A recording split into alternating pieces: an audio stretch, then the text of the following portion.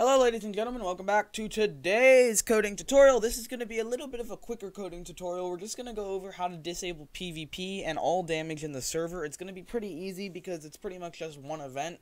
The reason why this video is going to be a little shorter than normal is I'm currently out doing things, and I still wanted to put out a video for you today, but I wanted to make it something that you would probably be able to put on a hub server because that's kind of the way we're going with this. And I kind of wanted to just make it so it's here for you guys, and you have a video where you can follow along if you wish and everything. So before we do this, we're going to do a few things. We're going to go over to where we already have our blocks event class, since we already technically have an events class here. But what we're going to do is I'm going to right click the block events class, go down to refractor, and click rename. Now, instead of putting our events in all different classes, which I find very distracting and everything, I'm just going to name it events and refract that. That will change it to all of the events will be now in this one class, so we can keep track of them pretty easily.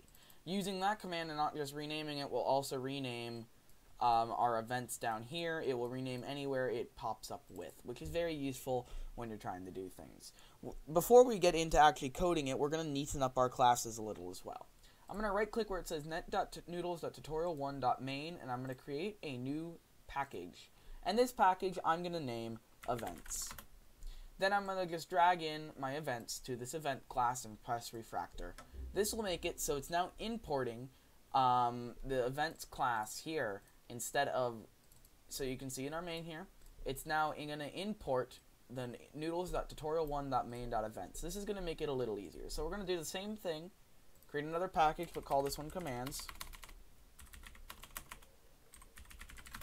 And then I'm going to drag my commands. We have two commands, so I'm going to drag them both in here. Just like that. And inside our command folder, our first command was tutorial command. So I'm going to go ahead and rename this tutorial command. And refractor that. So now our files would look like this. If this was all closed, you'd have your main file here, your events. You can double click it to open, and your commands to double click and open. Later on, we can put our commands into even further, like admin commands, player commands, and everything, but we're not going to bother that, so we can keep this. This will make it way easier for us to get around our plugins, and it's way easier to do, so I like keeping it very organized when you're doing large plugins. So in our event class, in order to cancel all damage by entities, what we're going to do is we're going to do @event. So this is going to be to cancel damage by any entity. So this would be fighting each player. So right now it's going to be, it will cancel any damage by another player. So we're going to do public void, and we're going to call it player entity damage, just to name it. And we're going to do entity, if I could spell, damage event.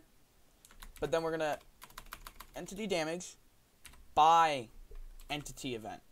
So make sure you keep that in. Otherwise, it will not work as designed. It's that, not entity damage by damage. Then we're going to do our typical if event, if e.getDamager is an instance of a player, which is org.bucket.player. We are going to, or if the e.getDamager, so we're going to disable this as well, .get entity, so this is allowing it, so if that would work, it's event.get entity, because you could be an entity, is an instance of player. This one's a little unnecessary, but I'm adding it just in case. Then we're going to do e.setCanceled true. That way it will cancel it if our player is hit or anything. So what I'm going to do is I'm going to add this. We don't actually have to add it. Here's a good thing about this. Now that we have everything in one class, we'll never have to add another event here unless we registered in a different class. All these are still working exactly as normal.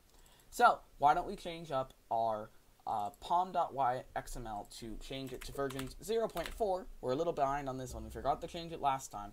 And we'll go ahead and build our artifacts and rebuild and open up our plugins folder. And we'll go ahead and take our jar, which is creating itself right now. It's going to go through the background and create it. There we go. We're going to put it in here, and we're going to start up our server. We're going to let it start up. and make sure there's no errors, and we'll go ahead and join the server. So I don't see any errors, so we're going to have to go ahead and join.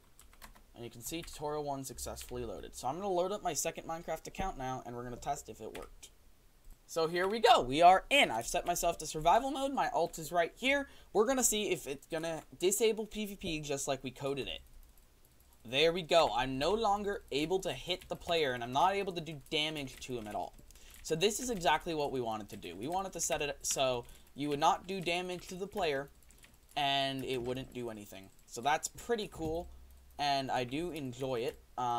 It's pretty useful, so we're going to keep working on in the future videos, we're going to work on adding more like hub things. Like we can add some server selectors and inventories and stuff, player hiders, all of that. We'll work on in the future updates. And the next update should have the first configure file, so I can show you how we can create one of those and save data to it later on in the videos. But this is pretty much that simple of a plugin. Remember, make sure you go back and upload your code to GitHub to make sure it saves. This update, we're going to say, added anti-PvP code and cleaned up workspace. That's simple. We're going to commit and push to the GitHub and make sure you push again. Once it says confirm, we know it's up on the GitHub exactly how we designed it to be. Let's make sure it does that. There we go. Push to Origin Master, which means it's successfully there. Our code works. It is all good. That is it for today's coding tutorial. I know it's short. Next episode will be way longer than this. I wanted to get something out for you guys so you aren't left hanging with like no videos for a week or anything. So I wanted to get something out to show you that I am working, I am doing this stuff. I'm just a little busy, but I'll do back to normal huge amounts of videos soon in the future. Thank you so much for watching today's video. My name is Noodles. If you have any questions, please join our Discord server. It's down in the description. We can be happy to help you out. The GitHub link to this project is also in the description, so make sure to check that out. If you have any issues, make sure to leave a comment as well. We can also respond to those pretty quickly. Thank you so much for watching today's video. My name is Noodles, and I'll see you in the next video.